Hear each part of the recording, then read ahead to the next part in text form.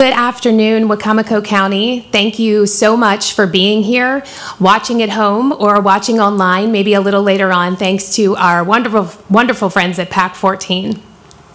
As you will see, I am joined this afternoon by my amazing department heads and leaders in this county.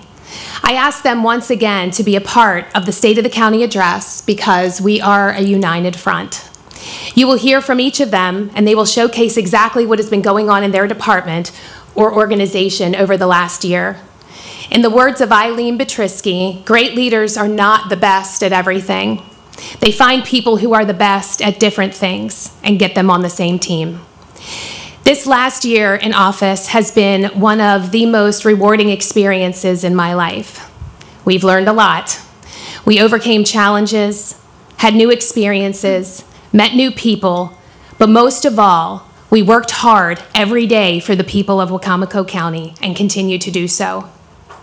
We love coming to work every single day, and when we flip the lights off at night in our office, we ask ourselves, what did we do today to make Wicomico County better for tomorrow? And one of the most important tasks that the executive does is the budget for the county. Our budget will be presented to the County Council on April 16th, 2024. And speaking of our budget, we will first hear from our Director of Finance, Pam Oland, to talk about the financial health of the county, as well as our budget highlights. Pam? Good afternoon. Very briefly, we continue to follow GFOA guidelines in our practice for adequate and responsible fund balance maintenance relative to state and national peers. As such, our audited fiscal 23 results, which is our year-end June 30th, 2023, had an unrestricted fund balance grow by over $14 million. This growth was due primarily to higher collected amounts than budgeted in income tax, investment income, and lower than budgeted amounts in most expense categories. These results continue to make our borrowing for long-term capital financially feasible. On October 31st, 2023, the county closed on $4,195,000 in par amount for tax-exempt public improvement bonds and $7,645,000 in par amount for federally taxable public improvement bonds. The interest rates for these go out about 6 decimals, so I'm going to round. Our tax-exempt was 4.33 approximately, and our taxable was 5.71 approximately. These bonds will fund projects for the Board of Education, the Salisbury-Wicomico Airport, as well as some other departments within the county. And our credit ratings were affirmed during this bond issuance cycle at AA2 by Moody's and AA+ by S&P. As the executive stated, we are currently working on the 2025 budget submission. This will be submitted to the County Council next Tuesday, which is our required charter deadline. This budget will include funding for our departments to provide critical services to our citizens from both an operating standpoint and funding for needed capital improvements. Right. Well, thank you, Pam, and especially I thank you for being our guardrails in this county. And the county sits in an excellent financial place, and that is because of you and your hard work with your team. So we appreciate you. Over this last year, we have been working on a strategic plan for the county. This began asking each of our departments that report to the executive to prepare a SWOT analysis for their department and identify strengths, weaknesses, opportunities, and threats. Overall, our strengths include a strong financial position, as you just heard Pam talk about. We have strong transportation infrastructure, including coast-to-coast major road arteries, regional airline service, and a port.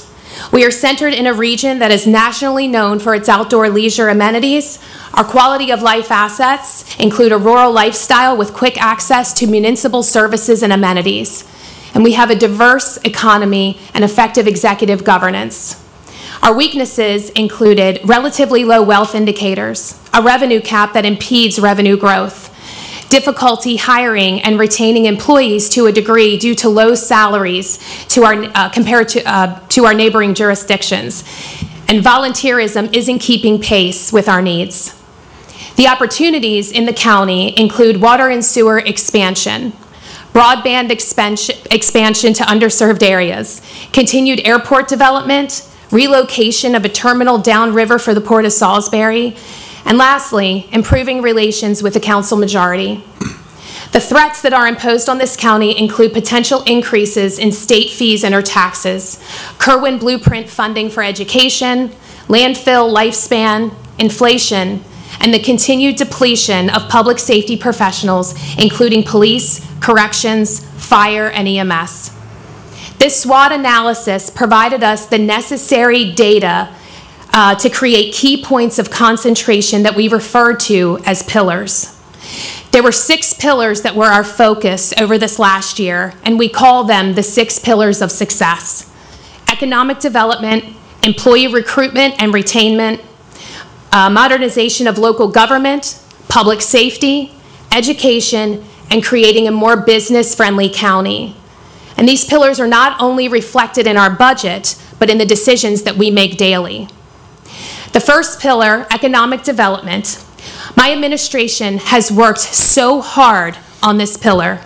We know how important economic development is for this county, and we are always looking for ways to bring people to Wicomico County to enjoy our amazing county.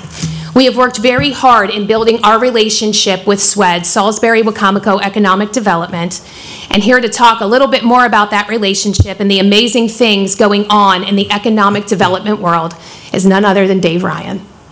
Thank you, Julia. We appreciate the invitation. Before I begin, I want to thank everybody at the table here. Economic development is a team sport. There's not one individual, there's not one organization that can accomplish all that we want to do or need to do in economic development. So we don't take that partnership lightly over at SWED. So each and every one of you, thank you.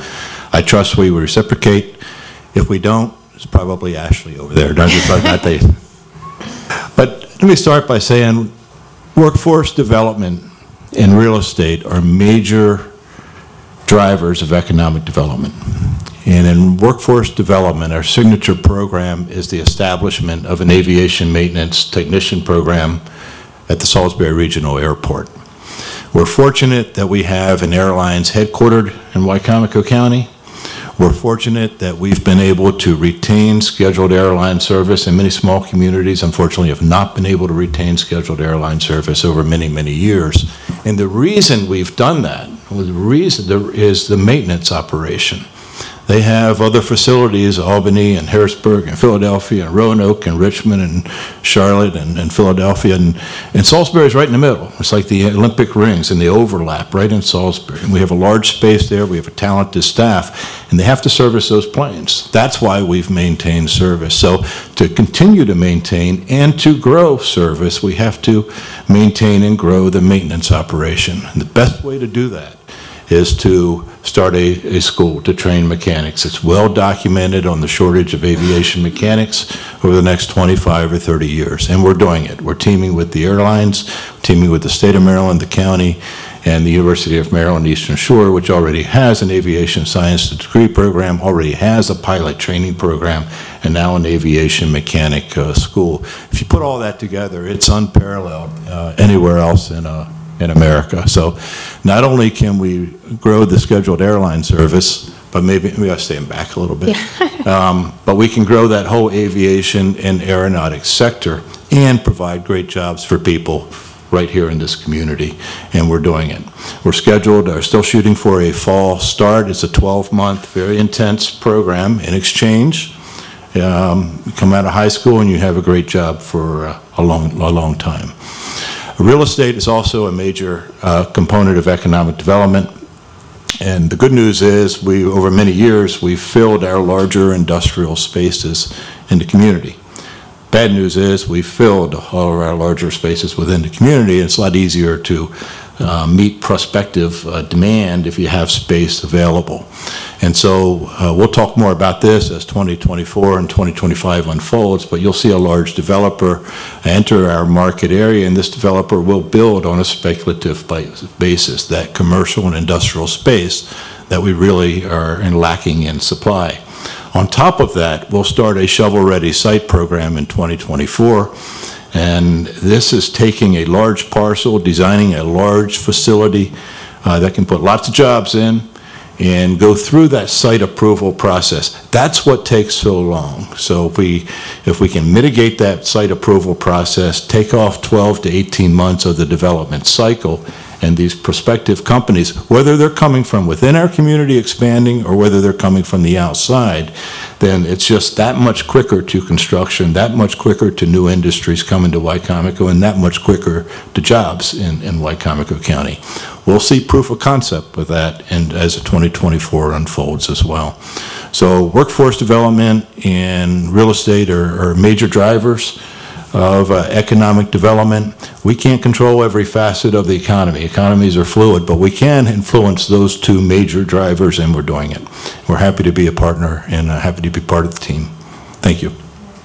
Dave, thank you so much for those updates. And just to reiterate what Dave Ryan said, it is so exciting to know that just in a short amount of time, Wicomico County will have an aviation maintenance school that is unparalleled to anything else in the United States. And that in itself is just amazing.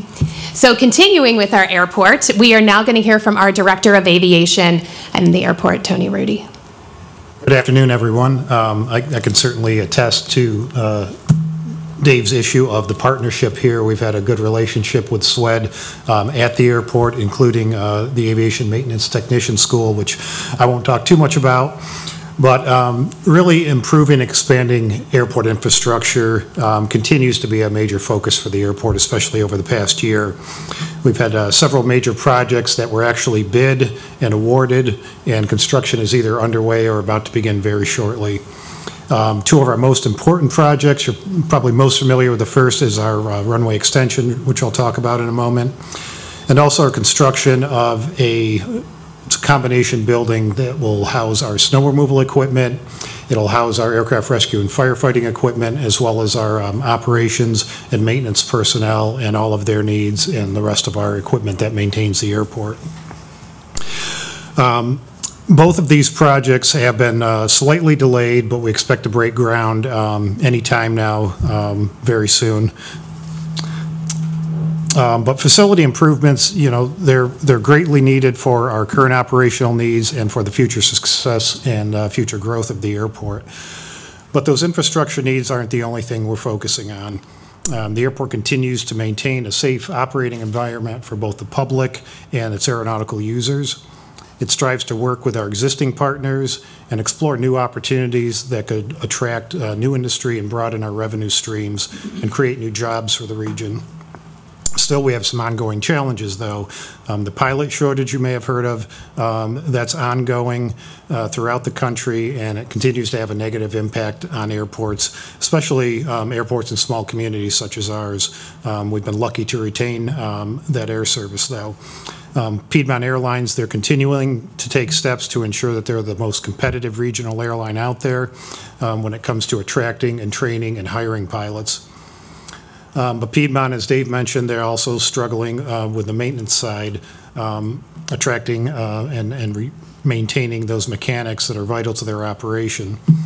But with this partnership that SWED has with UMS and Piedmont, working towards that aircraft maintenance technician school, we hope to solve that problem, pull from a pool of talented local students, train them, and get them to the point where they can both, you know, either go work for Piedmont or someone else in the region. So we're really excited about that. I want to talk real briefly on the projects we have. The first and foremost is our runway extension. This is a 1,200-foot extension to the main runway at the airport.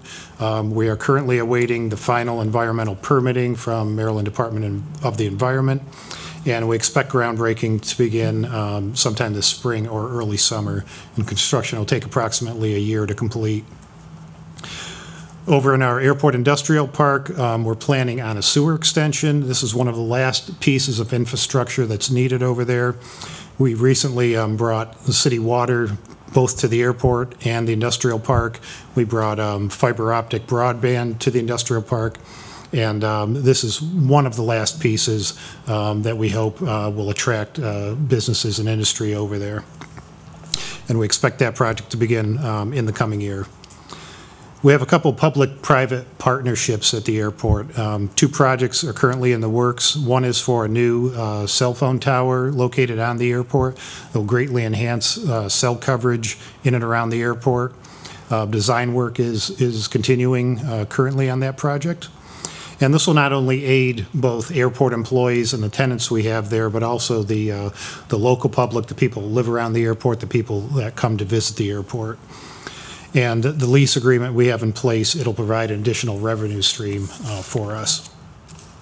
We also have a new solar farm that is currently in the planning stages. There are 2 facilities that'll be on a 20-acre parcel, and this is a 3.5 megawatt power facility that's being planned. It's estimated the airport will save over $600,000 in energy costs and collect over $1.6 million in rent over the life of the project.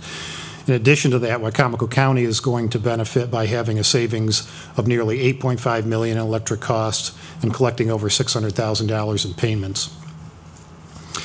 Our new snow removal and aircraft rescue firefighting building that I mentioned, groundbreaking is expected for that hopefully this month, and that project was made possible by CARES Act grant funding. We were also, actually, it was bid part of that project. We have the rehabilitation of our old terminal building, improvements to some of the facilities that Piedmont leases from the airport, and also our air traffic control tower. Again, this was CARES grant funded. We're almost completed with it, with this whole project. It included new roofing on the buildings, waterproofing, parking lot rehabilitation, and other improvements to these aging facilities. We have a natural gas line extension that's bringing natural gas to the airport. That is just about being finished up, and that'll provide new service to existing airport facilities, as well as having a reliable energy source for new development at the airport. And our new snow removal and ARF building will be the first building to come online with this natural gas. So those are some of the projects. A couple other things we have going on. Our aircraft rescue and firefighting, the services we provide at the airport. These are required by the FAA because we have commercial service aircraft coming into the airport. And the airport has recently hired new staff to take that over from a current contract we have. We're working to fully train these employees in those duties, as well as airport operational and maintenance responsibilities. And this gives the airport greater flexibility to use these personnel. We'll have county employees at the airport for many more hours than we've had in the past, and it also provides for cost savings as well. Air service development remains a focus of the airport too, and we're exploring options. We have, even though these are pretty challenging times for air service in general. Terminal building improvements, I did not mention this in our projects, but we've been working on, slowly over the years, we've been working on just bringing the terminal, refreshing it a bit. We've recently installed new flooring. We have new seating on order, and we're going to be doing painting here very shortly towards the end of the month. We also have a new food vending service options at the airport, both before and after the checkpoint, so it's easy to grab a quick lunch, some healthy food options for you before you get on that flight, or if you're waiting for a passenger to show up. And we also have some future improvements to our public parking lots and our rental car lots that we'll be working on here. And lastly is construction of a new aviation fuel farm facility. We hope to break ground within the next month or so. And this will replace an aging facility that's currently underground storage tanks that are over 35 years old. It'll enable the airport to have an uninterrupted supply of fuel for our aircraft operators. And lastly, I just want to thank everyone and appreciate their patience as they navigate through all this construction on the airport, but we really look forward to having these projects completed and really modernizing the airport. Thank you. Thank you, Tony, and we really look forward to seeing your vision for the airport continue into reality. So we know the airport is an economic jewel, and we do everything to support it, so thank you so much. So moving on to the second pillar. Second pillar was employee recruitment and retention. And very early on, after being sworn in, we noticed that our employees many times were not being recognized, not being noticed. sometimes left out of things completely. And we even had some express their frustration about the lack of appreciation.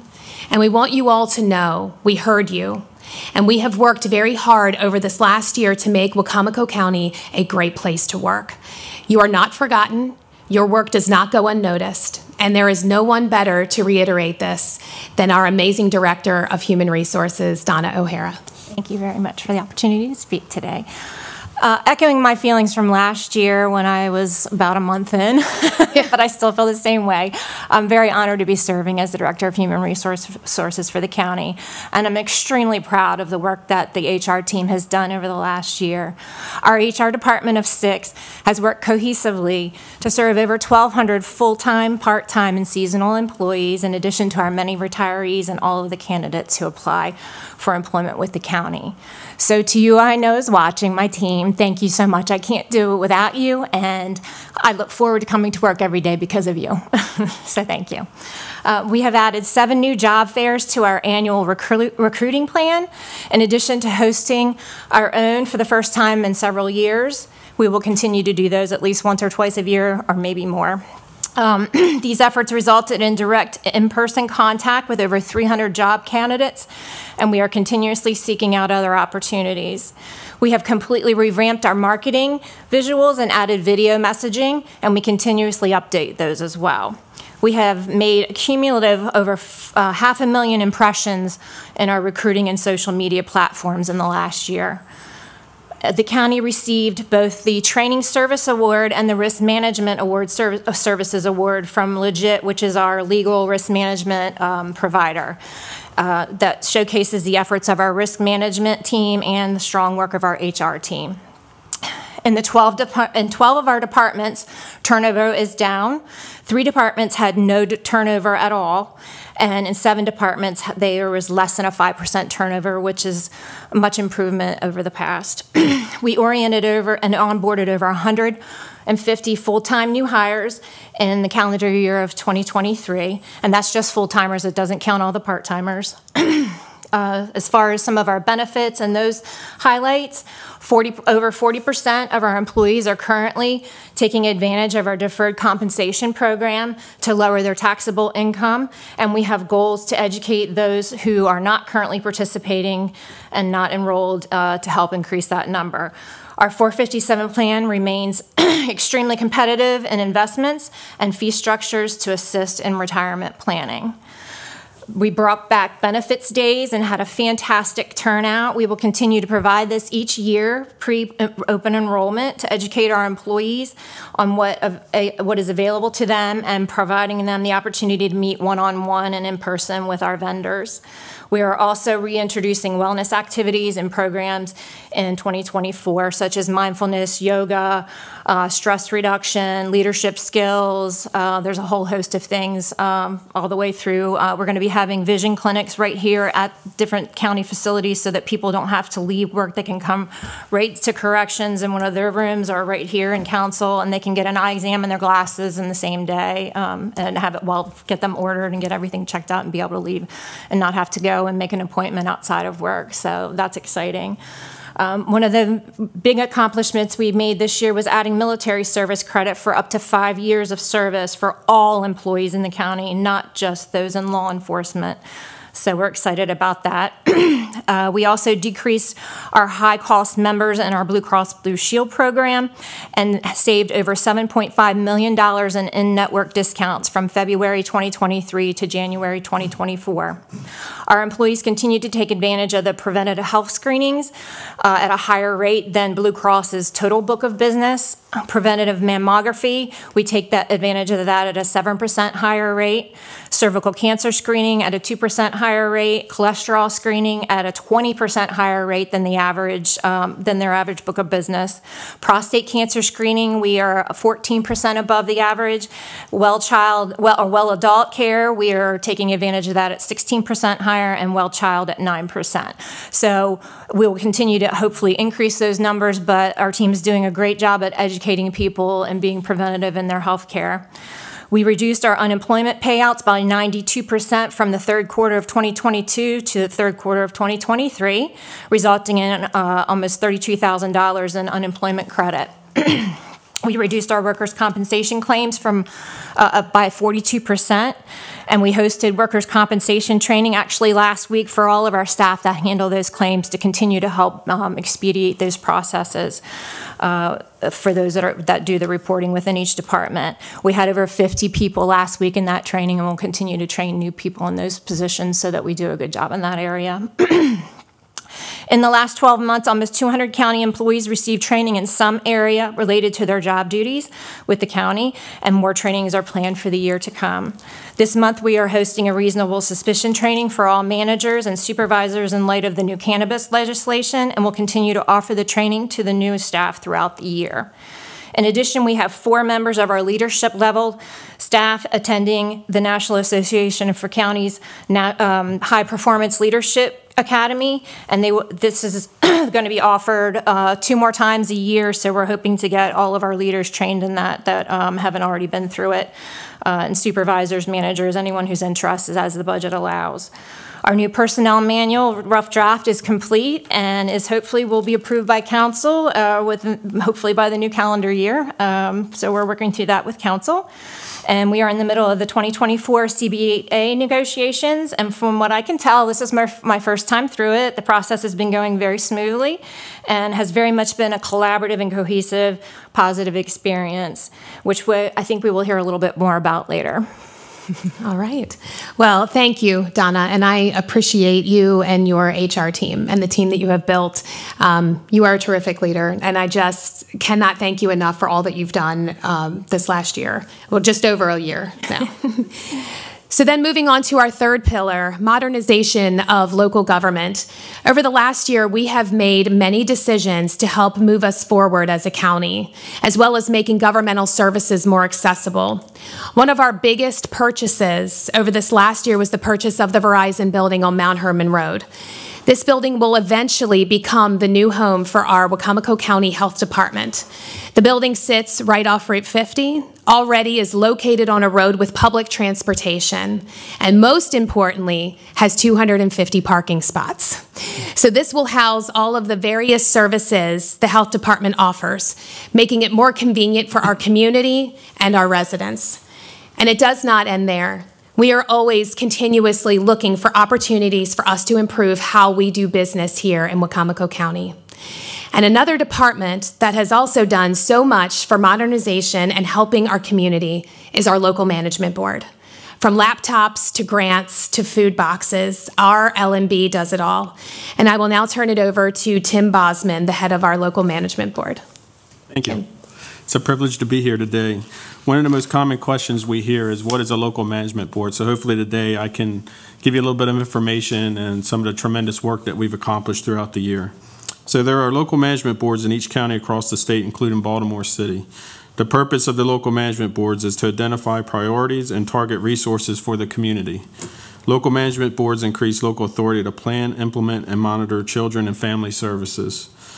The mission of the Wicomico County Local Management Board, and we're also referred to as the Wicomico Partnership for Families and Children, is to bring together our diverse community to support children, youth, and families as they pursue their goals. Local management boards are charged with conducting community needs assessments every 3 to 5 years in order to assess the gaps and needs in the county as it relates to children and families. The Wicomico LMB completed its most recent assessment in October of this past year. From that assessment, our board of directors, along with a guiding coalition and staff, adopted a new 3-year plan, or what we refer to as a collective agenda.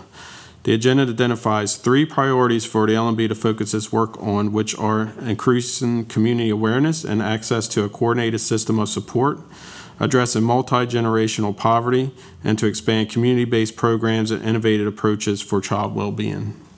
We are able to address the priorities through the various programs and services that we support and fund to agencies across the county. The agencies consist of government departments such as the health department to local nonprofit organizations such as Lead for Life. To give you an idea of what our programs have accomplished over the last year, I would like to highlight a couple of our programs. as our county executive mentioned, our laptop grant, the Connected Devices Program. This grant, in partnership with the library and University of Maryland Extension Office, has allowed us to distribute 750 laptops to eligible households across Wicomico County. The laptops are able to help these households access the internet and help gap the digital divide. Reducing the Childhood Hunger Grant. Under this program, we have distributed 550 food boxes to families in Wicomico County in partnership with Wicomico County Public Schools. This program began in December of 2023, and by the end of the fiscal year, we will have distributed over 1,000 boxes. Along with the food boxes, we have produced 4 cooking instructional videos for families to watch, and we will be producing 3 more before the end of this fiscal year. Performance Incentive Grant Fund. This program helps provide GED instruction to inmates at the Wicomico County Detention Center, along with reentry services. To date, 3 inmates have been able to obtain their high school diploma prior to being released from incarceration.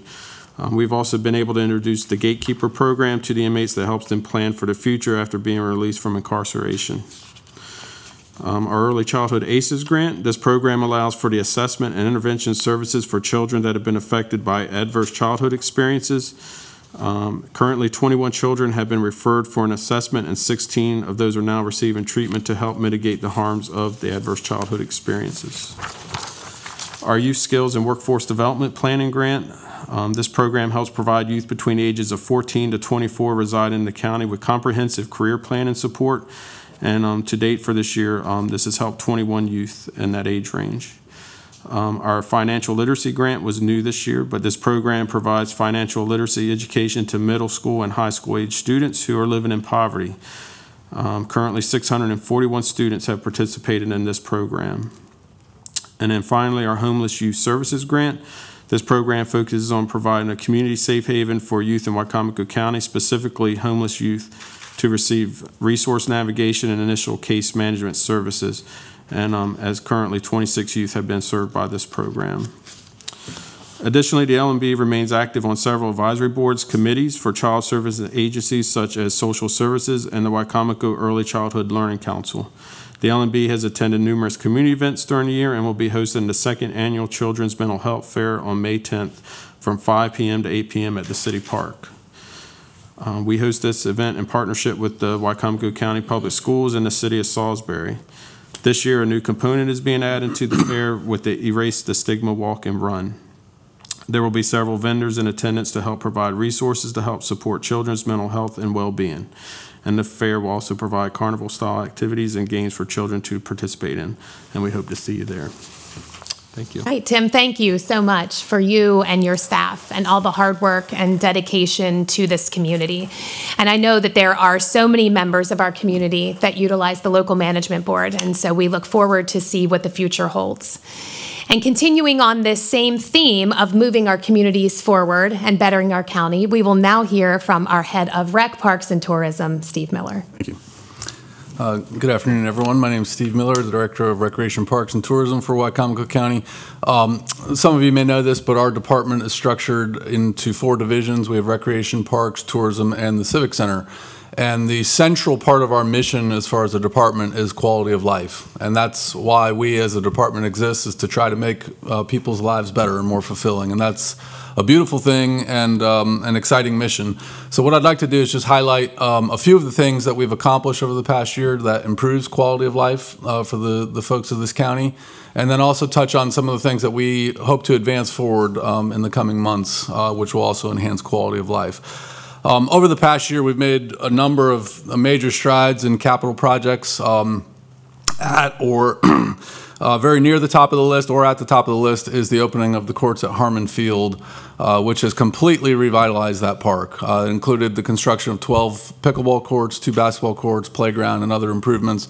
And if you ever drive by Harmon Field, almost at any time of day, there's a lot of activity, and it's been a super exciting project that's been overwhelming, quite honestly, with how well that's been received by the public. This past week, we opened the permanent restrooms at the facility, so that project is now 100% complete, and again, has been very, very well received. This past year, we also opened up Phase 1 at Pirates Wharf, which was a project over 5 years in the making. So folks can go out to Pirates Wharf. There's over 2 miles now of new walking trails at the park. There is a beautiful playground and pavilion with just amazing views of the Wicomico River, and we're excited to advance that project forward into phase 2, which will be a lot of the waterfront portions of that project. So that's been a major accomplishment. We also invested over $700,000 of improvements at Billie Jean Jackson Park, which is, again, one of our more highly used facilities. That included brand new lights on all the courts and all the fields at the park, and we also installed new irrigation to improve the playing conditions, which were not really up to par, and we're making investments to improve the playing conditions for all the youth that participate in programs at the park. We continue to make major improvements at the Civic Center. Over this past year, we installed 4 new brand new video boards in our arena. That makes the arena a better place to experience an event. And we also replaced the escalators, which were original to the building after it was rebuilt in the late 1970s. So that was a much needed improvement at the Civic Center. One of our other most heavily used parks is Pemberton Park, and one of the issues, if you've ever been out to Pemberton for events, is that driveway has been a real issue with potholes, and it's been a problem for over 30 years, and we were able to address that and completely redo that driveway to make that park much more accessible. I do want to thank our Public Works team, specifically the team at Roads, who helped us get that solution, but it's made that park a more accessible park and a better experience for folks that visit. Besides the capital improvements, we've made many strides there. We also continue to make many improvements with program offerings and the things we offer for people to do. I can't mention all, I just will scratch the surface. We literally will have programs and events 363 days out of the year. There's probably 1 or 2 days where we don't have something going on. But I'll just highlight just with a few of the different types of offerings to give you a flavor. One is our Challenger Little League program. That's a program we started a few years back that offers the opportunity for folks with disabilities to play the great sport of baseball. I'm happy to report that this year we have 71 Challenger athletes participating, which is by far our highest number. So excited to have this Saturday will be opening day. We invite the public to come out and enjoy that. It's really a inspiring day to see not only the Challenger athletes, but the community of volunteers rally around them to give them opportunities like everybody else. This past Christmas, we hosted our 41st year of the Governor's Challenge High School Basketball Tournament. That event now is the largest holiday high school basketball tournament in the United States. And it has grown to the point, not just in the volume of teams, but in its prestige. It's grown to the point where now it's normal to see in the Governor's Challenge future NBA first-round draft picks. If anybody watched the men's college basketball national championship this past Monday, arguably the best player on the floor for the two-time national champion UConn Huskies was a young man who played in our event. And that's becoming a common thing, that we're seeing NBA level type talent come to Salisbury, and we're attracting teams from all over the country, including the number 3 ranked team in the country who flew here this past winter. And that's an exciting thing, both from the experience of our locals, but also for economic development, hotels, restaurants, and all the rest.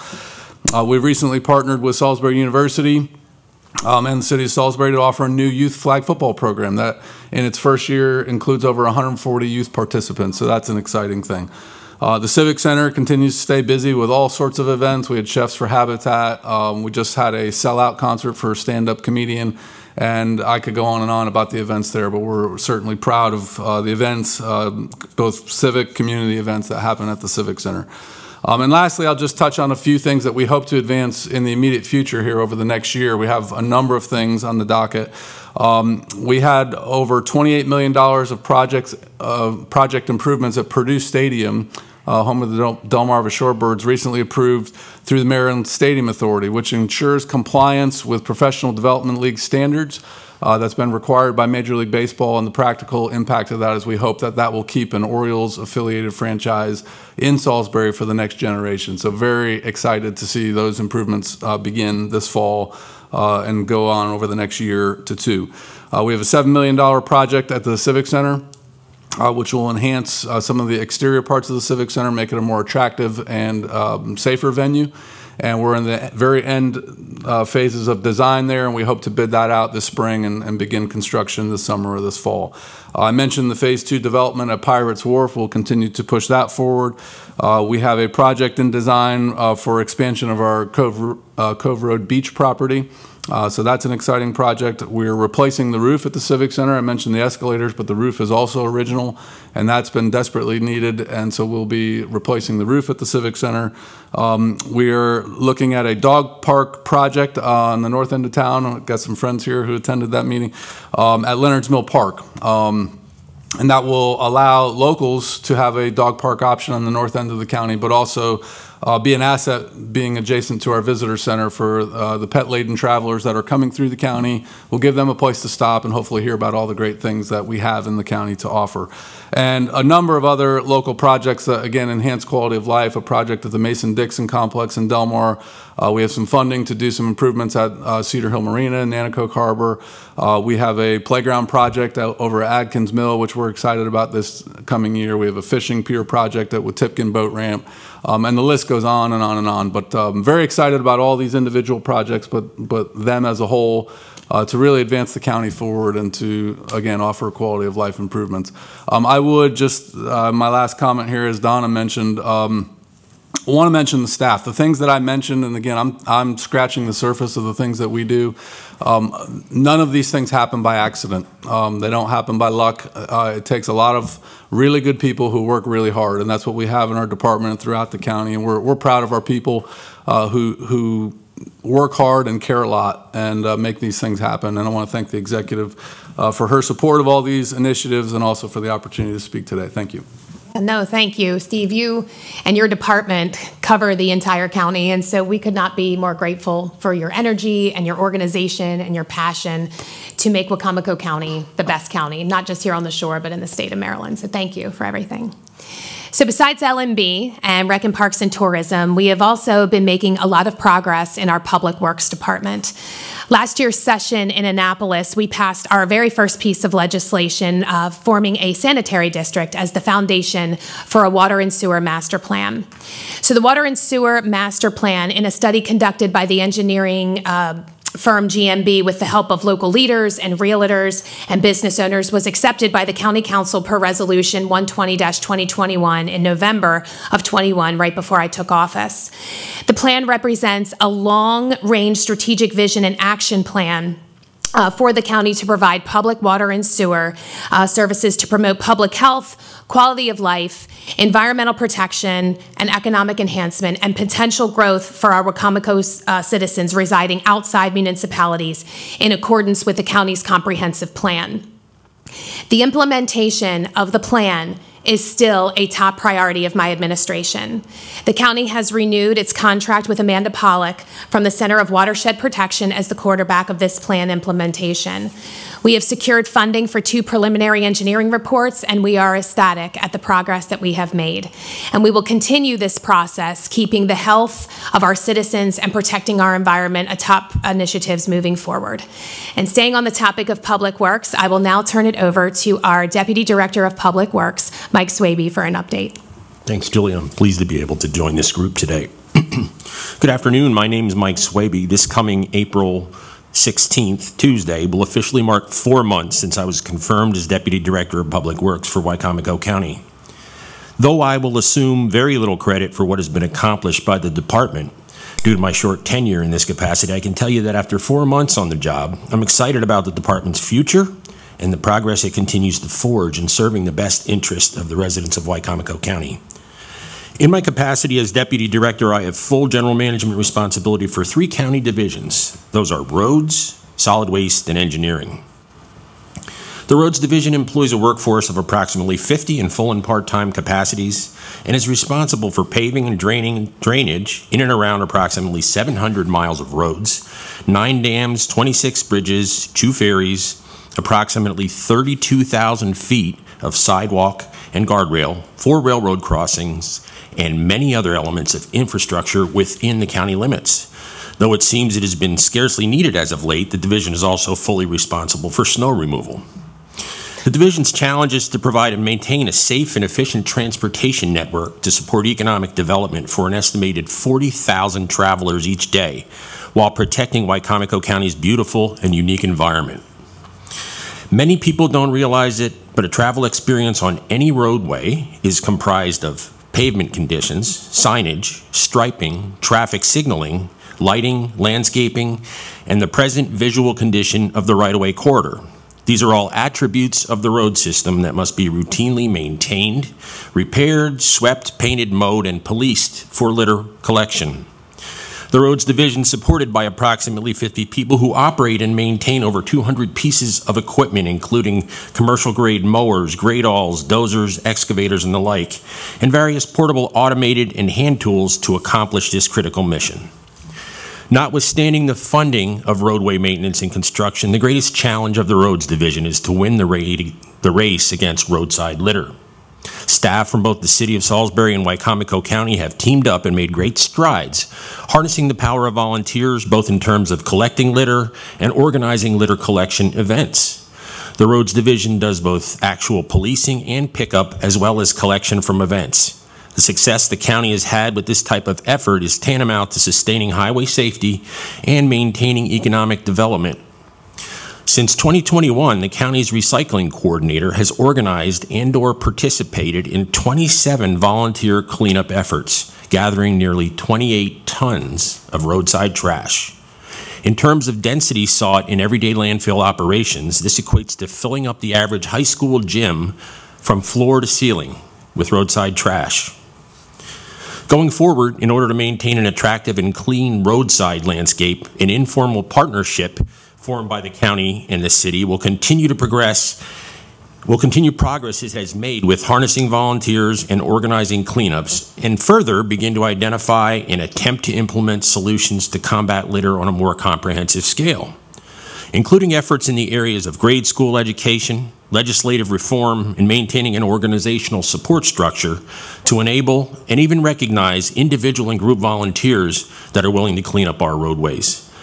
Beginning in FY25, the county's network of roads will undergo a paving quality evaluation, providing a pavement distress and condition score for each road segment, including multiple budget scenario analyses and recommended multi-year maintenance and rehab strategies for the roads. Proceeding with this plan will create both a figurative and literal roadmap to maintain the highest quality road system possible for years to come, while being able to intelligently manage the financing of the ongoing effort, achieving the best longevity available for every paving solution we employ. Another viable and highly critical function of Wicomico County's infrastructure is the Newland Park landfill and solid waste disposal operation located at 6948 Brick Kiln Road. The landfill is a 125-acre facility that includes multiple operational buildings necessary to support the disposal of solid waste and diversion of selected items to the recycling chain.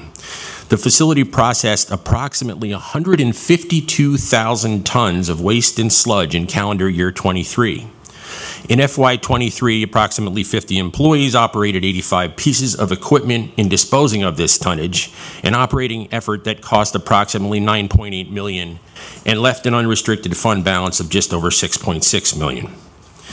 A land asset critical to the county's landfill operations is the Connolly Mill borrow pit located in Delmar.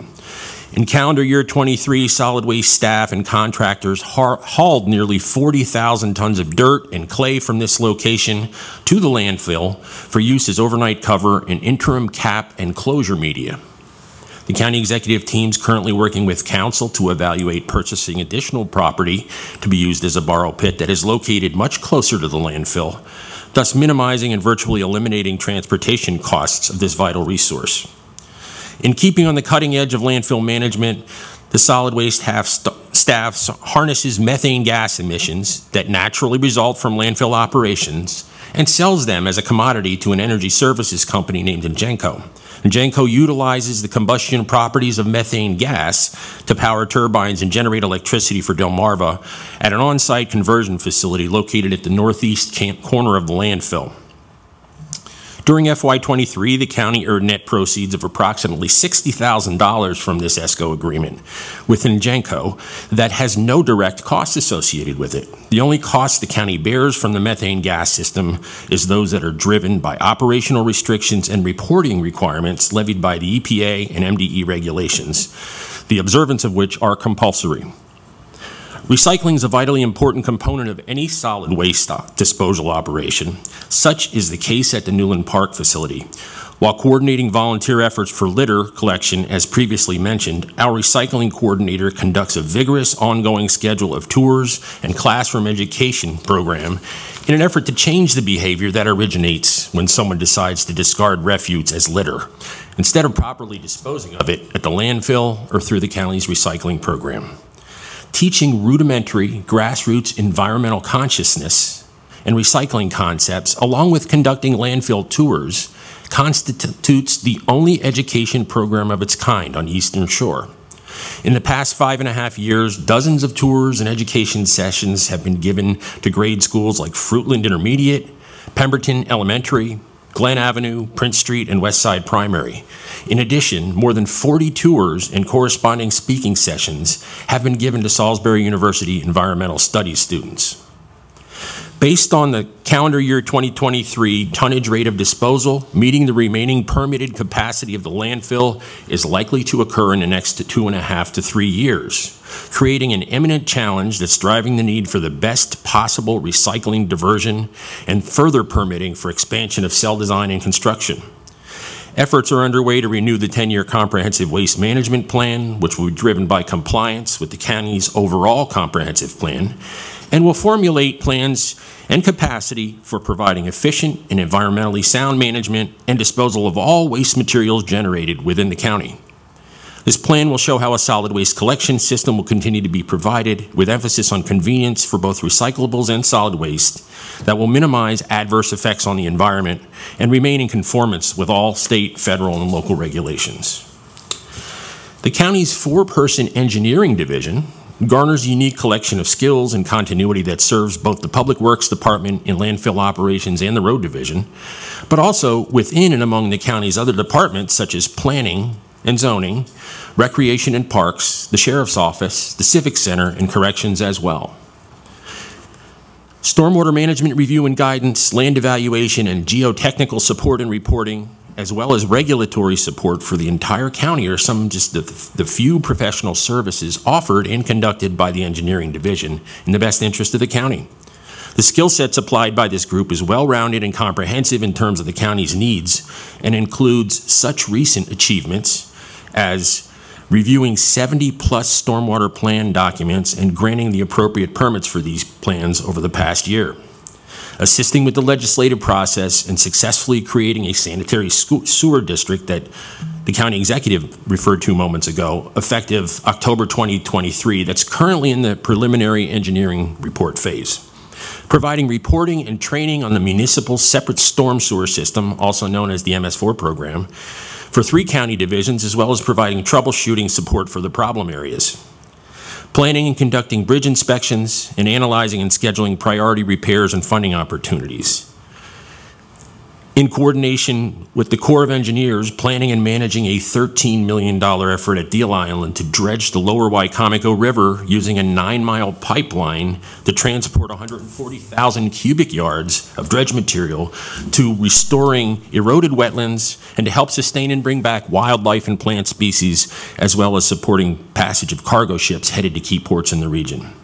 In addition to this very set of highly technical duties, the engineering division represents Wicomico County in interfacing and partnering with such agencies and organizations such as the Delmarva Water Transport Committee, the APWA, the National Bridge Inspection Standards Program, the Maryland Transit Administration and MDOT, the Corps of Engineers, DNR and DENREC, the U.S. Coast Guard, the Maryland Department of Ag, and the USDA, as well as the Association of Floodplain Managers, just to name a few. The county's engineering group is responsive and provides direct technical support as well as guided access to supplementary service when necessary. In short, it's been my privilege to lead the 3 divisions of professional employees that are absolutely essential to the county's efforts to meet the needs of its citizens. During my brief tenure in this capacity under the leadership of County Executive Julie Giordano and other members of the executive's team, I look forward to much organizational success for years to come. Thank you, Julie. Thank you, Mike, and your leadership in the Public Works Department has been monumental, and we are very grateful to have you leading that charge, so thank you so much. And continuing with progress and successes, we will now hear an update from Planning and Zoning from our Director of Administration, Bunky Luffman, as our Director of Planning and Zoning, Laura Carter, was unable to join us today. Bunky. Hi everyone, good afternoon. Thank you, Madam Executive. The department consists of 3 business units. There's building permits and inspections, which we call BPI. There's geographical GIS systems, which is commonly known as GIS, and then there's planning services. So I'll give some highlights from each. BPI unit continued its mission to modernize and streamline the permitting process. When the executive first came in, we had heard a lot of comments about this where the permits sort of weren't getting out the door, so they've done a really good job at streamlining the process, and also part of that is they are now fully staffed. Planning and Zoning is totally fully staffed. It's something we're really proud of. That's also helped us. So we've had efficiency, and we also have the department as a whole fully staffed. This division's also committed to, they created a customer bill of rights, and why that's really important is when you come in, you get to see the customer bill of rights sign, and it sort of shows you that we proactively will say, if you're looking for X permit, we'll say, well, this is the checklist you need to go through. If you have questions, we answer the questions quickly. We set a time expectation, because sometimes a permit you can't get in 5 minutes. So our department sets the expectation. That way, if you come in the morning and we say the permit's going to take, till tomorrow, you don't come back in the afternoon, sort of waste your time. We set the correct expectation. The building permit reviews are generally completed in 48 to 72 hours. It just really depends upon the project type and the coordination that we have to do as a county with other agencies. And here's some data. Building permits issued in calendar year 2023, we had 561 permits valued at a little over $59.5 million, plus 198 plumbing permits. They also handle nuisance responses, and so we have 340 violations, 25 housing notices in 2023. And I have to say that is headed up by one person. So he covers the whole entire county, and he does a great job at that. And that is usually that's complaint driven. So we don't have a bunch of people riding around to see where there's issues. It's complaint driven, and he does a wonderful job blanketing this county and following up. And what we try to do with that is, if there is an issue, we try to work with the homeowner. Hey, this is an issue. Can you correct it? We're not coming in to penalize anyone or to do a gotcha or anything like that. We are trying our level best to work with the residents on whatever issues they may have. The GIS unit continues to support Emergency Services Department, who you'll hear from later, in developing next-gen 9/11 emergency response system. They also, of course, do mapping. The staff there continue to create interactive maps for public to use on a variety of different purposes, and we currently have 13 of those maps. Finally, planning services. One of the things, and I wish Councilman Hastings was still here because he'd like this. During 2023, staff processed 4 new applications for submittal to the Maryland Department of Agriculture Land Preservation Foundation, which is commonly in Annapolis known as MALF. They have an acronym for everything there. All 4 of those applications subsequently received offers from the state. In addition, there are 11 applications from previous years also received state offers in calendar year 2023. So all combined, there were 15 properties and that were awarded, and they will preserve more than 1,400 acres of farmland in the county in perpetuity. So that is incredibly important for a rural county to sort of save our farmland. In calendar year 2023, Planning Services also completed the Community Development Block Grant. It's something that we apply for every year, and we were awarded an amount of $320,000. That funding assists low to moderate income homeowners with home repairs, septic, and well installations. In addition, we partnered with Chesapeake Housing Mission to fund ramps for 17 homeowners with mobility issues and difficulty getting in and out of their homes. And you can imagine how that could change someone's life, that if they couldn't get in and out of their home. And the funding of the ramps is incredibly and vitally important for those folks. As well, the planning service continue to oversee and administer pandemic-related assistance to eligible persons. The total is approximately $24 million over the last 4 years. More than $16 million of that was related to rental assistance, and we're really thankful and appreciative of the collaboration that our county's had with several nonprofit housing agencies who helped in the effort. The department in cooperation with Salisbury Neighborhood Housing continues to provide funds to assist in down payment assistance for home buyers, and the county was awarded $940,000 for Quantico Creek Rural Legacy Program. So the department is fully staffed, increasingly efficient, modernized, and they look forward to continuing to serve the people of Wicomico County. Thank you so much for that update, and the highlights from that department are truly amazing accomplishments, so thank you so much. And then moving on to our fourth pillar, public safety. Public safety is still a top concern for citizens, not just across our county, but across the state and the country. Here in Wicomico County, we have the very best protection between the Wicomico County Sheriff's Office and the allied agencies that keep us safe on a daily basis. And as your county executive, I want to emphasize and reiterate that this anti-police rhetoric has to stop. And to echo the words of our state's attorney, our law enforcement officers deserve better, our communities deserve better, but what are we willing to do about it? We all want a safe community for us to enjoy, but part of having a safer community is keeping the very best people to protect it. This year, our team got to be part of the collective bargaining agreement with our Sheriff's Office deputies previously mentioned by Ms. O'Hara. Much of what will be presented in the budget on public safety reflects the collective bargaining agreement. This agreement was done very differently this year than what we had done in the past.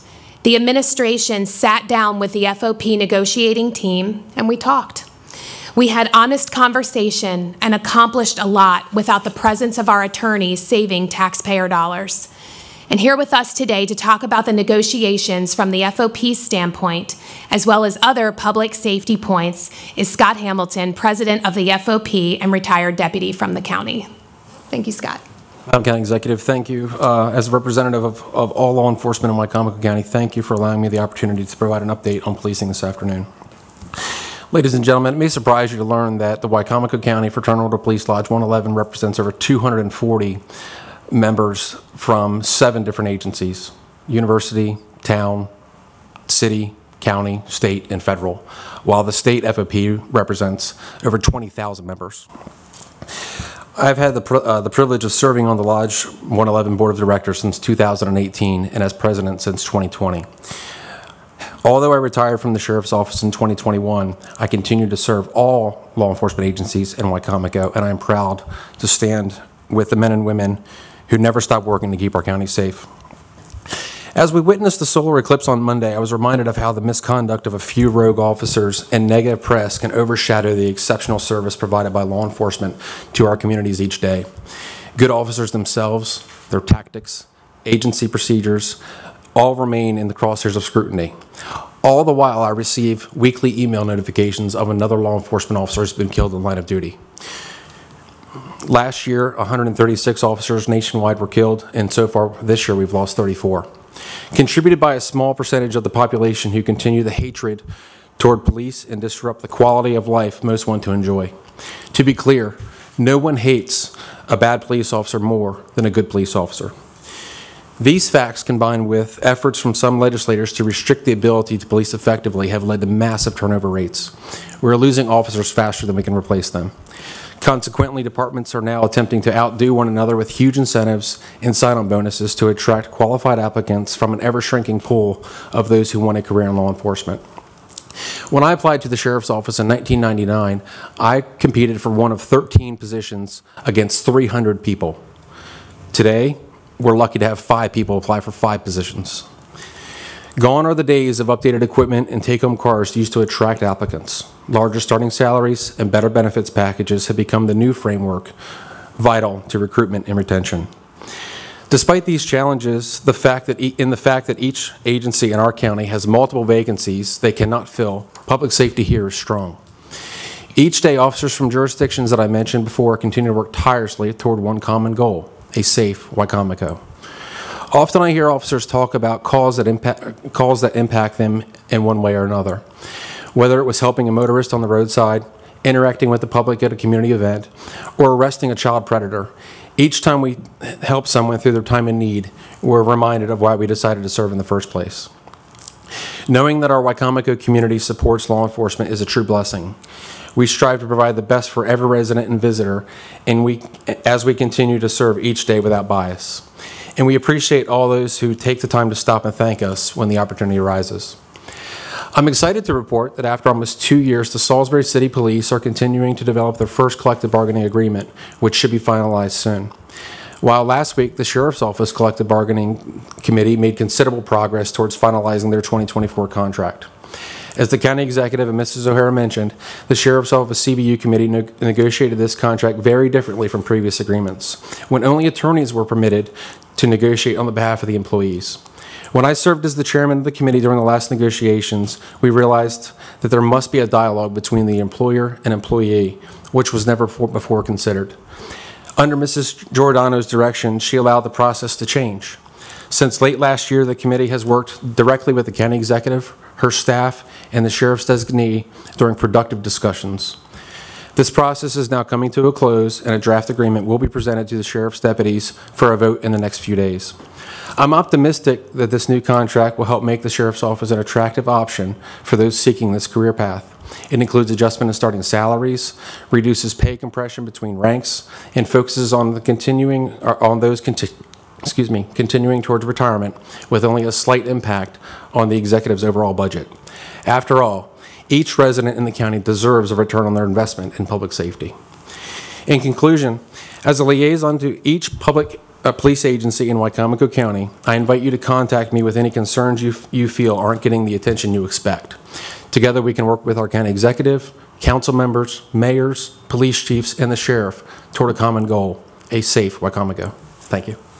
Thank you, Scott, and thank you so much for your leadership at the FOP, and I appreciate how you always answer your phone. Even if you're flying a helicopter, you answer your phone for me.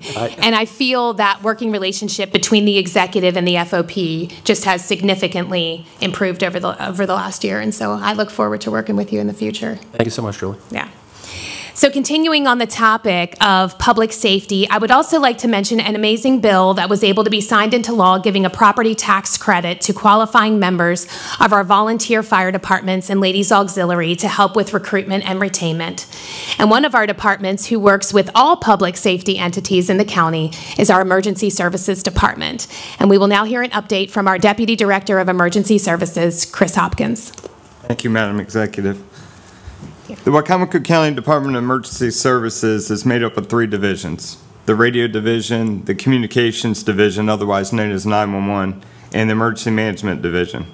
Each division has its own function, which meshes with the other, and it's to make a complete multifunctional operation. The Radio Division supplies radios and fluent communication within our county.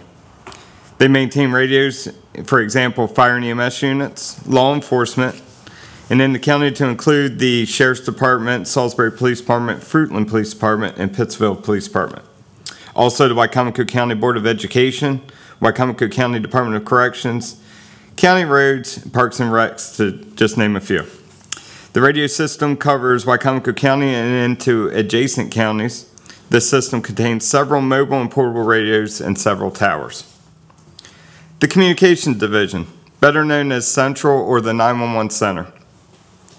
They are the PSAP for Wicomico County. This means that they take the 911 calls for the county and then transfer to all law enforcement calls to the proper police agency and keep other calls to dispatch fire, EMS, and rescue. The 911 Center, along with other divisions, strive to assist our citizens and provide excellent customer service. We are able to provide CPR, childbirth instructions, along with several other emergency directions to assist with any type of emergency that's reported to our center. In 2023, The 911 center received 153,641 phone calls and dispatched 36,652 fire, EMS, and rescue emergencies. The Emergency Management Division. This division handles planning, hazmat, safety, and risk management. They all work together to plan for weather events, sheltering, warming and cooling stations, and assist with the mitigation and any safety concerns around the county. This is all done with assistance from outside agencies, including Red Cross, Maryland Department of Emergency Management, the Board of Education, Department of Homeland Security, the Health Department, Parks and Rec, and the CERT, which is the Community Emergency Response Team. To cover some things that we have accomplished and in the near future, we are implementing a AED public access station. In partnership with our department, Parks and Rec, and others, we are starting to place AEDs in the county parks. These stations will call 911 when activated, take a photo once the door is open, and they are climate controlled and ultimately allow early defibrillation for any type of sudden cardiac arrest. And we'll have a lot more to come on that.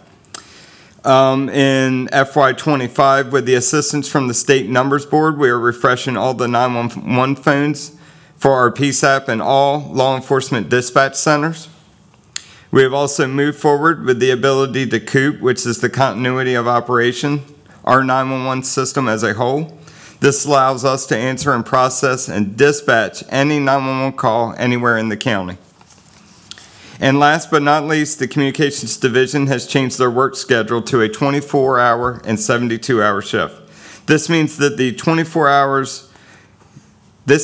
work 24 hours and then off for 3, which is 72 hours. The purpose for this change was retention and recruitment. Since this has occurred, we have seen healthier employees with positive feedback. They're able to spend more time with their families and has benefited their sleep habits. At this time, we are at one of the highest points with our staffing. All right. Thank you. Thank you. Yeah, thank you so much, Chris. And as the Deputy Director, you have shown such tremendous leadership in emergency services, so we really appreciate you.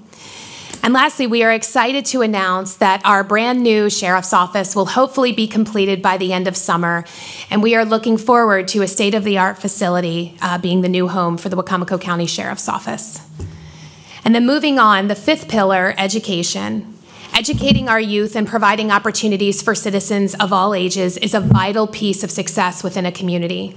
And as it stands today, I am proud to say that Wicomico County provides the school system $7 million above the state required amount for the implementation of the blueprint. What this tells me is that we in Wicomico County are already on the right path to the state requirements. We also recognize that education is a top priority of our citizens, especially when it comes to the conditions of our school facilities.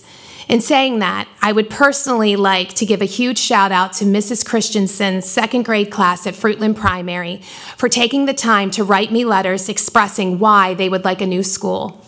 And today, I am proud to say that we have included the funding in the budget for Fruitland Primary. So thank you to all the citizens, the school administrators, the teachers, the parents, for supporting that use of taxpayer dollars. And also in the budget, we were able to fully fund the ask of Warwick Community College, especially after the detrimental cut that was made to community colleges across the state. We understand the valuable foundation and continuing education that Warwick provides for students from young adults to senior citizens. And our last pillar, making Wicomico County more business friendly. Over the last year, we have been able to secure a new developer here, Ed St. John with St. John's Properties. Andrew Rout, who regionally represents St. John's Properties, recently stated, what we have done in Wicomico County in 2 months would have taken us 5 years in Prince George's County. And we continue to strive for excellence as we watch our county grow. Also, over this last year, we have spent a lot of time listening to our small business owners and asking them, what can we do as an administration to help fulfill this pillar, which leads me to our session in Annapolis. Our Wicomico team was very active in Annapolis this session. We testified on 2 bills, one in particular that will change Wicomico County starting July 1st, forever. Both bills have passed the House and the Senate, and is now just awaiting the signature from the governor. And it will now be permitted for our restaurant owners to purchase their spirits from their distributor of choice rather than only from our dispensary. The liquor dispensaries will stay open for consumers like you and I, and for you and I, nothing changes. But this is a huge step for our restaurant owners, ending a 90-plus year monopoly in liquor in our county. My administration also wrote letters of support and opposition for various bills, including those that particularly affected public safety, our first responders, and our Second Amendment. And lastly, I would be remiss to not give a huge thank you to our entire Eastern Shore delegation, but especially to Delegate Carl Anderton. Following his lead in Annapolis, forming great working relationships, we were also able to secure $59.4 million for Salisbury University for the Blackwell Hall renovation, $1.1 million to start the work for the Mason-Dixon complex in Del Mar, $250,000 for the Humane Society, $21,000 for Main Street Gym, $125,000 for the Eastern Shore Baseball Museum at the Shorebird Stadium, $900,000 for a new video board at the Shorebird Stadium, $50,000 for the Parsonsburg Fire Company Community Center, and $20,000 for the Del Mar Fire Department, and lastly, $75,000 for the Christian Shelter Life Skill House. We did good in Annapolis. We were really excited, and we had a great session. In closing, I just want to say thank you again to this amazing team of people. I would also like to thank the citizens of Wicomico County for giving me this opportunity to be your county executive. I know that this state of the county is not the traditional approach, but again, I wanted to showcase the amazing people that we have here in this county and the amazing things that we are doing on the daily basis. I look forward to the next 2.5 years because the best is yet to come. So thank you, Wicomico, and I hope you all have a fantastic day.